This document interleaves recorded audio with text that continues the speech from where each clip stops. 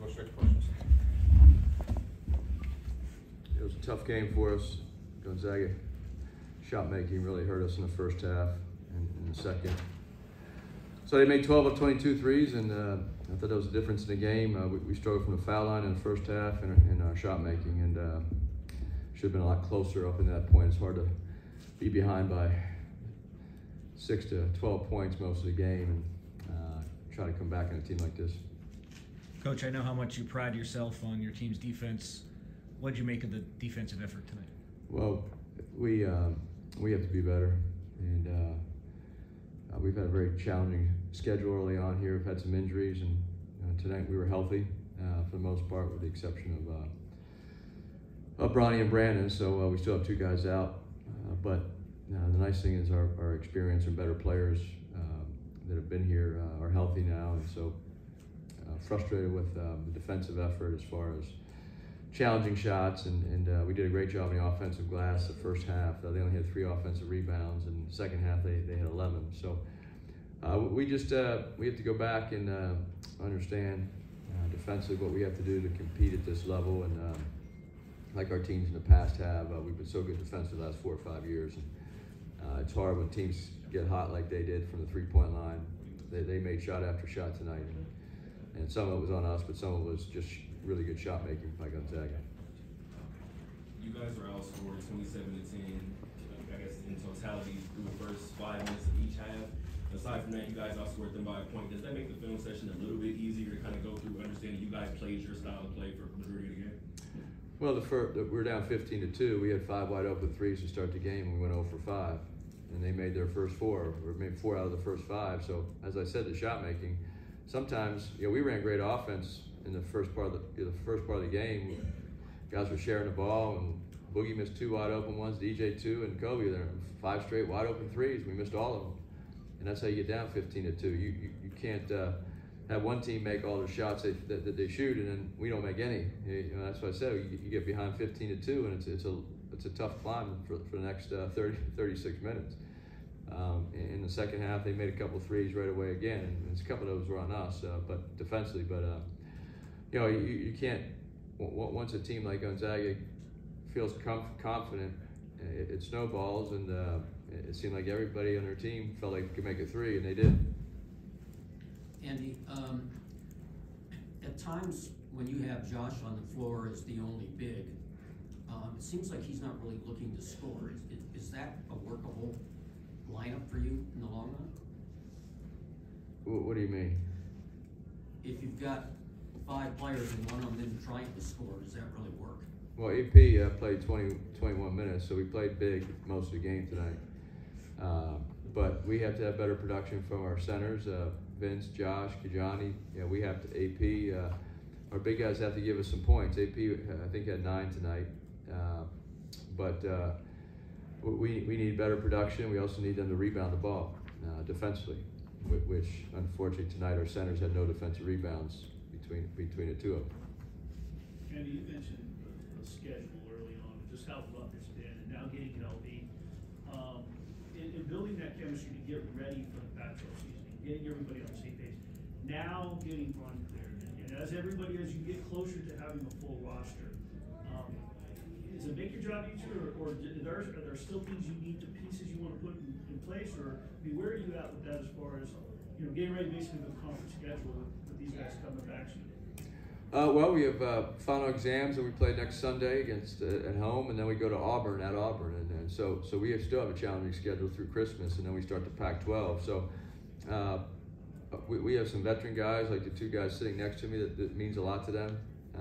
There are 2 captains, and it's going to be their job, as well as the coaches, to go back and figure out defensively how we can improve, figure out, like you said, how our big guys can score the ball at a higher level, how these guys can be more efficient on the offensive and defensive end.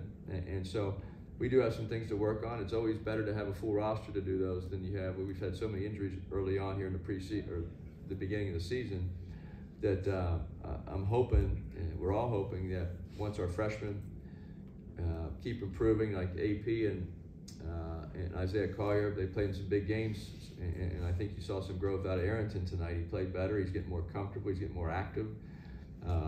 and so we're going to need our full roster to compete at the level we want to get to. And I think in our minds that's coming here in the next few weeks. It's going to be a big month of December for us to keep improving, and then once Pac-12 starts, we need to be playing a different level. You guys forced them into 3 more turnovers, but they did more with the turnovers on the opposite side. I believe it was 21 fast break points and then 15 points off turnovers. Kind of where does the correction start to not let one bad play trickle into the next? Well, we had 10 turnovers for the game. That's a number where you can win. You can beat a team like Gonzaga, turn the ball over 10 times. That's a pretty good number.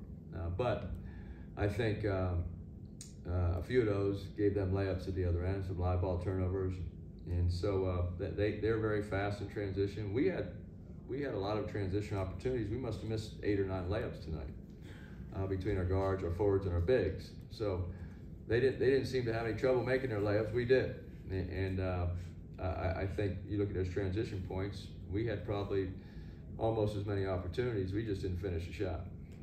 For either one of these players, when you hear Coach talk about getting improved on the efficiency, but like Boogie, I mean, put in 28 tonight. Is it a matter of getting the depth worked out, getting the support, or is there something you can do to get them involved more? Either one of you, as far as getting to the supporting cast, you know, Gonzaga had 6 in double figures. What are you seeing from your end?